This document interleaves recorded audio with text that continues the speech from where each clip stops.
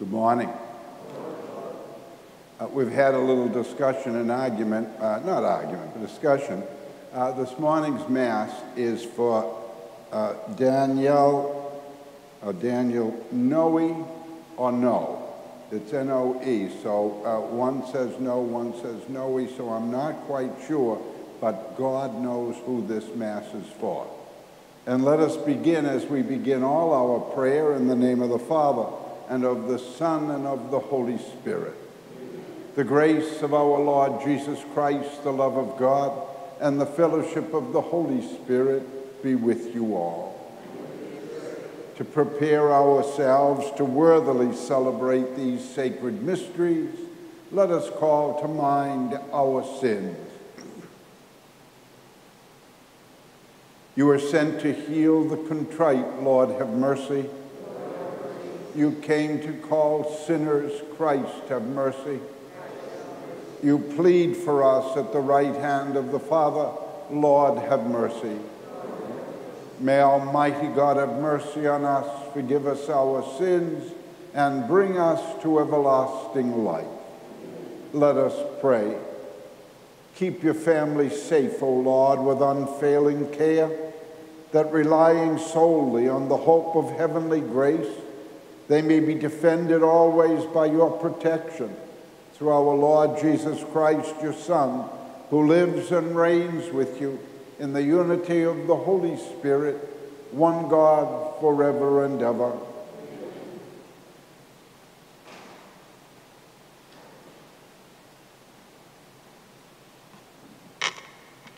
A reading from the book of Exodus. Although Moses and Aaron performed various wonders in Pharaoh's presence, the Lord made Pharaoh obstinate, and he would not let the children of Israel leave his land. The Lord said to Moses and Aaron in the land of Egypt, "This month shall stand at the head of your calendar. You shall reckon it the first month of the year. Tell the whole community of Israel, on the 10th of this month, every one of your families must procure for itself a lamb, one apiece for each household. If a family is too small for a whole lamb, it shall join the nearest household in procuring one and share in the lamb in proportion to the number of persons who partake of it. The lamb must be a year-old male and without blemish. You may take it from either the sheep or the goats. You shall keep it until the 14th day of this month, and then, with the whole assembly of Israel present, it shall be slaughtered during the evening twilight. They shall take some of its blood and apply it to 2 doorposts in the lintel of every house in which they partake of the lamb. That same night they shall eat of its roasted flesh with unleavened bread and bitter herbs. It shall not be eaten raw or boiled, but roasted whole, with its head and shanks and inner organs. None of it must be kept beyond the next morning. Whatever is left over in the morning shall be burned up. This is how you ought to eat it: with your loins girt, sandals on your feet, and your staff in your hand. You shall eat it like those who are in flight. It is the Passover of the Lord. For on the same night I will go through Egypt, striking down every firstborn of the land, both man and beast, and executing judgment on all the gods of Egypt. I, the Lord. But the blood will mark the houses where you are. Seeing the blood, I will pass over you. Thus, when I strike the land of Egypt, no destructive blow will come upon you. This day shall be a memorial feast for you, which all your generations shall celebrate with pilgrimage to the Lord as a perpetual institution." The word of the Lord. I will take the cup of salvation and call on the name of the Lord. I will take the cup of salvation and call on the name of the Lord. How shall I make a return to the Lord for all the good he has done for me? The cup of salvation I will take up, and I will call upon the name of the Lord. I will take the cup of salvation and call on the name of the Lord. Precious in the eyes of the Lord is the death of his faithful ones. I am your servant, the son of your handmaid. You have loosed my bonds. I will take the cup of salvation and call on the name of the Lord. To you will I offer sacrifice of thanksgiving, and I will call upon the name of the Lord. My vows to the Lord I will pay in the presence of all his people. I will take the cup of salvation and call on the name of the Lord.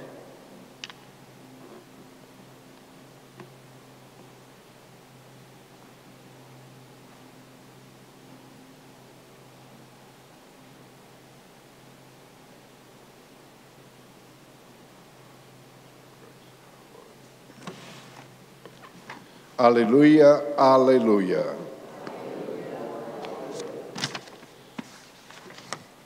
My sheep hear my voice, says the Lord. I know them, and they follow me. Alleluia, alleluia. The Lord be with you. A reading from the Holy Gospel according to Matthew. Jesus was going through a field of grain on the Sabbath. His disciples were hungry and began to pick the heads of grain and eat them. When the Pharisees saw this, they said to him, "See, your disciples are doing what is unlawful to do on the Sabbath." He said to them, "Have you not read that David did what David did when he and his companions were hungry? How he went into the house of God and ate the bread of offering, which neither he nor his companions, but only the priests could lawfully eat.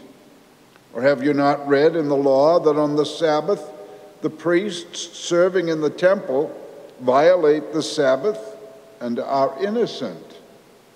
I say to you, something greater than the temple is here.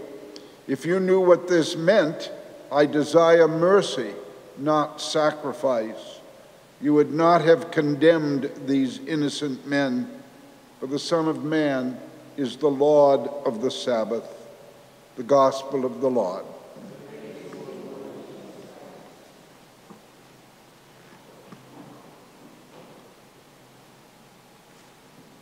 The third commandment, keep holy the Sabbath, was and is observed by observant Jews to this day. And in the book of Deuteronomy, it forbids reaping grain on the Sabbath. And so when the disciples plucked grain on this day, of course the Pharisees were very quick to complain and to condemn. But Jesus' answer is kind of interesting. It's three-part. First of all, he gives them a little history lesson.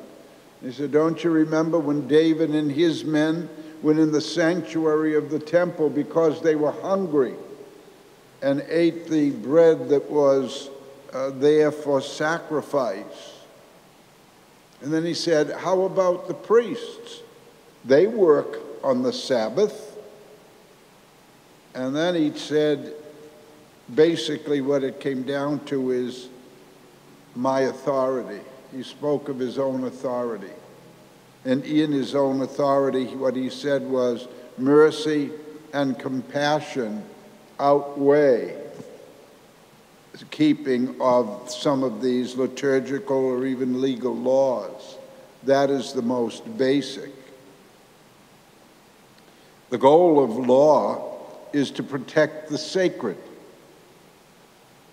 But the goal it also is trumped, I would say, by mercy and forgiveness, especially in the face of human need, whether it's hunger or healing or forgiveness.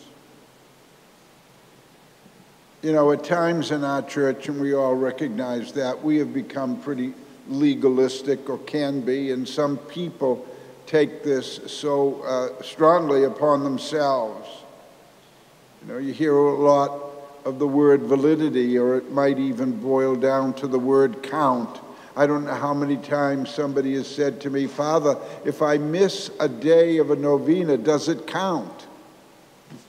Or someone might say, and you probably heard this yourself, my mother was sick and I stayed home to take care of her on Sunday, and I missed Mass. Do I need to go to confession? We all know that we can become very legalistic at times and look upon our relationship with God as being something that is, the hallmark of it is law and what you have to do. And I think Jesus very strongly is telling us today that, you know, mercy and compassion in the face of human need is much more important. I mean, not that Jesus couldn't have tough love, and he did at times, and that's important to recognize, but it's probably more important to recognize for most of us this whole thing of mercy and compassion. I think it would be good for us, all of us, just today to reflect on where we stand on that. Where we stand on what Jesus is saying, I desire mercy, not sacrifice.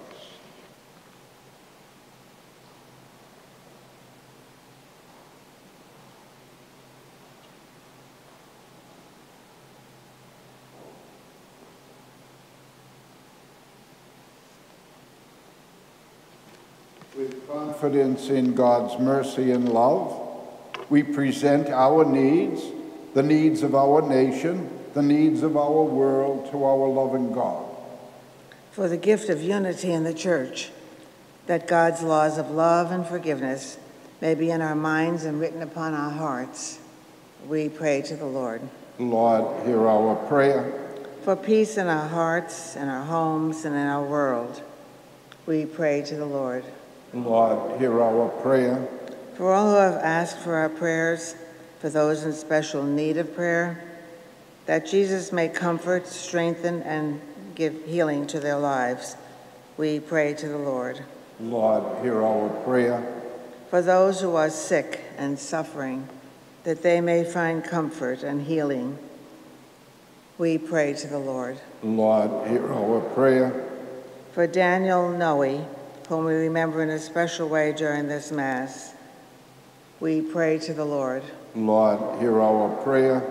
For the intentions of the parish prayer line, the intentions in the parish prayer boxes, and for our own special intentions,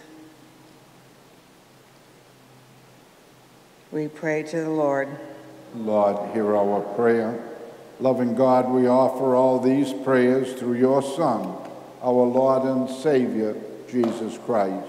Amen.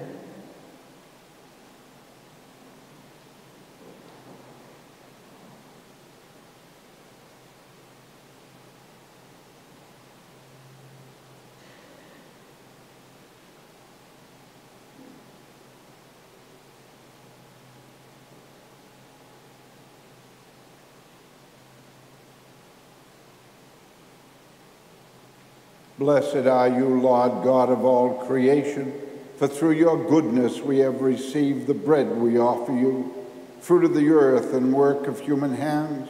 It will become for us the bread of life.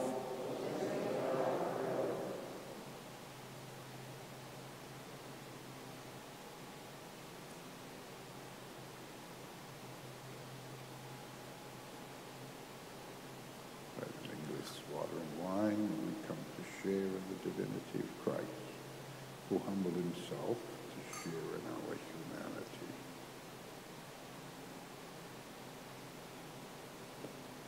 Blessed are you, Lord God of all creation, for through your goodness we have received the wine we offer you, fruit of the vine and work of human hands. It will become for us our spiritual drink.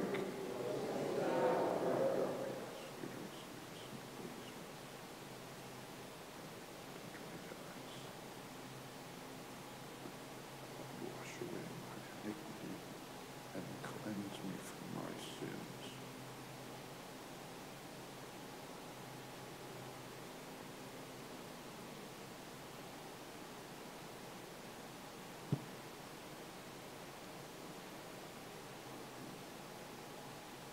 Pray, my brothers and sisters, that my sacrifice and yours may be acceptable to God, the Almighty Father.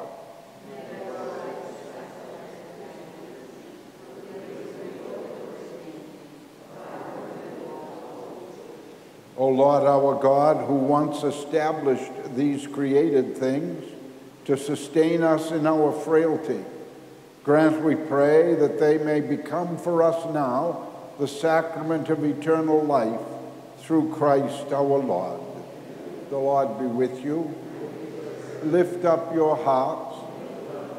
Let us give thanks to the Lord our God.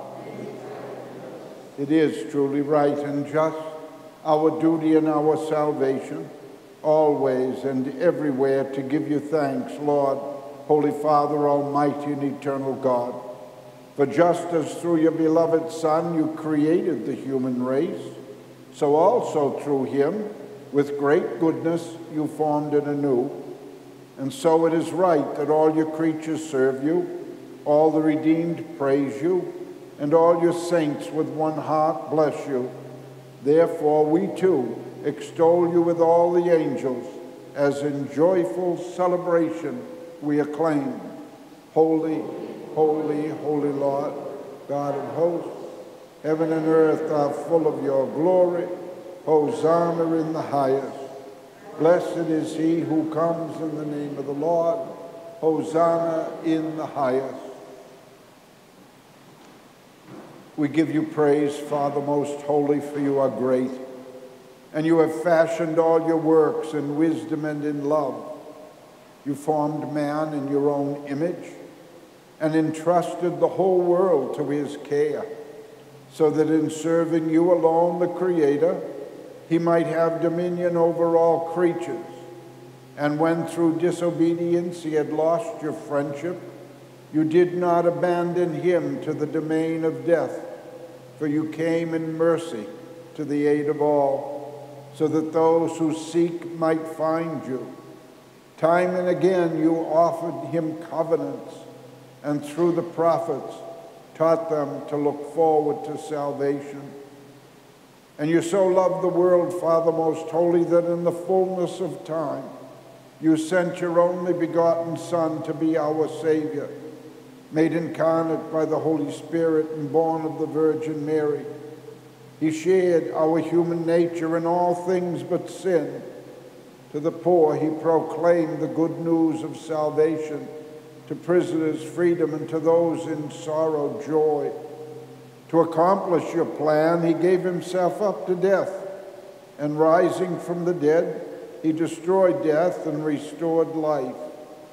And that we might live no longer for ourselves, but for him, he sent the Holy Spirit from you, Father, as the first gifts for those who believe, so that bringing to perfection his work in the world, he might sanctify creation to the full. Therefore, O Lord, we pray, may this same Holy Spirit graciously sanctify these offerings, that they may become the body and blood of our Lord Jesus Christ, for the celebration of this great mystery, which he himself left us as an eternal covenant. For when the hour had come for him to be glorified by you, Father most holy, having loved his own who were in the world, he loved them to the end. And while they were at supper, he took bread, blessed and broke it, and gave it to his disciples, saying, "Take this, all of you, and eat of it, for this is my body, which will be given up for you."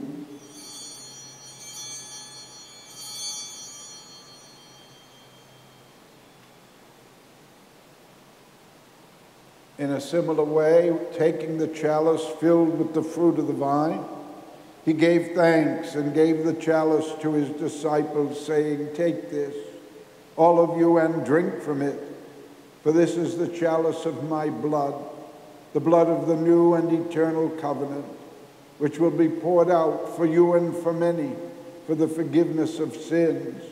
Do this in memory of me."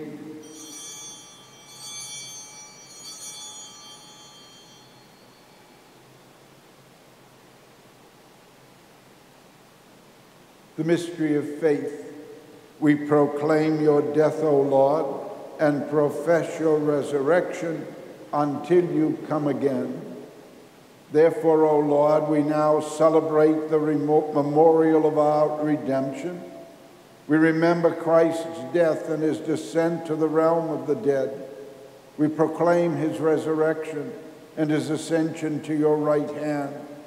And as we await his coming in glory, we offer you his body and blood, the sacrifice acceptable to you, which brings salvation to the whole world.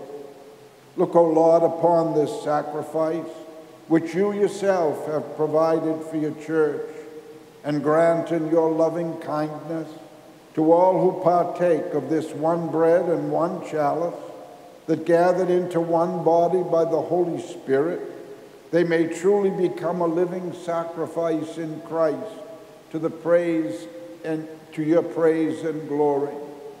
Therefore, Lord, remember now all for whom we offer this sacrifice, especially Francis, our Pope, Frank, our Bishop, and the whole order of bishops, all the clergy, those who take part in this offering, those here present, those gathered before you, your entire people, and all who seek you with a sincere heart. Remember also those who have died in the peace of Christ, and all the dead, whose faith is known to you alone. To all of us, your children, grant, O merciful Father, that we may enter into a heavenly inheritance with the Blessed Virgin Mary, Mother of God, with blessed Joseph, her spouse, and with your apostles and saints in your kingdom, there with the whole of creation freed from the corruption of sin and death. May we glorify you through Christ our Lord, through whom you bestow on the world all that is good. Through him and with him and in him, O God, Almighty Father, in the unity of the Holy Spirit, all glory and honor is yours forever and ever.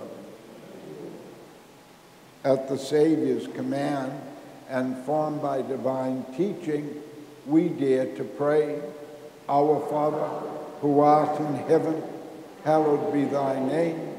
Thy kingdom come, thy will be done, on earth as it is in heaven. Give us this day our daily bread, and forgive us our trespasses, as we forgive those who trespass against us. And lead us not into temptation, but deliver us from evil. Deliver us, Lord, from every evil. Graciously grant peace in our day, that by the help of your mercy we may be always free from sin and safe from all distress, as we await the blessed hope and the coming of our Savior, Jesus Christ. For the kingdom, the power, and the glory are yours, now and forever. Lord Jesus Christ, who said to your apostles, Peace I leave you, my peace I give you, look not on our sins, but on the faith of your church, and graciously grant her peace and unity in accordance with your will, who live and reign forever and ever. The peace of the Lord be with you always. Safely offer each other a sign of God's peace.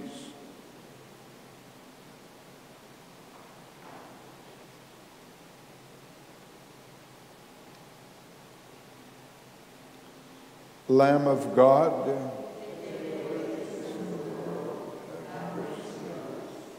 Lamb of God, who take away the sin of the world, have mercy on us. Lamb of God, you take away the sin of the world, grant us peace.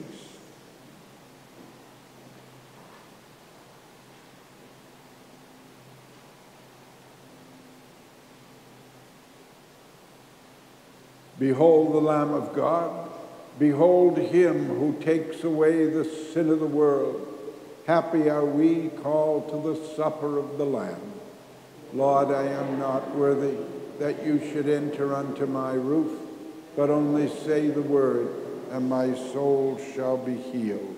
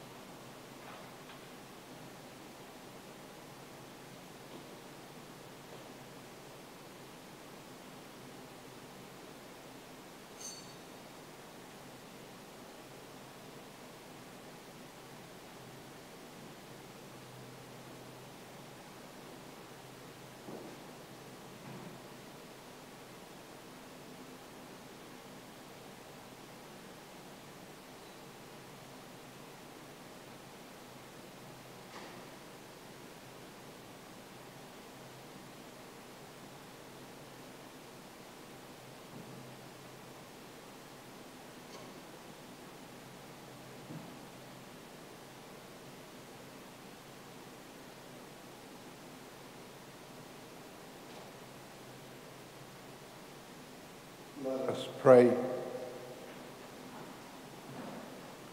O God, who have willed that we be partakers in the one bread and the one chalice, grant us so to live that, made one in Christ, we may joyfully bear fruit for the salvation of the world, through Christ our Lord.